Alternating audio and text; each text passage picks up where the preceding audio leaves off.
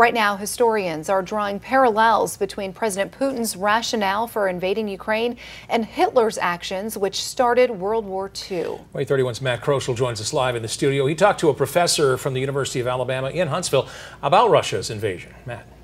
Yeah, I spoke with Dr. Molly Johnson. She specializes in 20th century European history at UAH. She says Putin is echoing a lot of the same arguments Hitler did during his invasion of Czechoslovakia in 1938 and the invasion of Poland in 1939 that started World War II. Like Hitler did back then, Putin is claiming his people are being treated and being threatened there, calling his efforts a peacekeeping mission. Using that language is an attempt to gain support in Russia for the invasion. In terms of the parallel now, when I was listening to the news on Wednesday night as Russia was sending troops into Ukraine and Putin was addressing the Russian nation, I immediately thought of Hitler's September 1st, 1939 speech, because it was the same logic.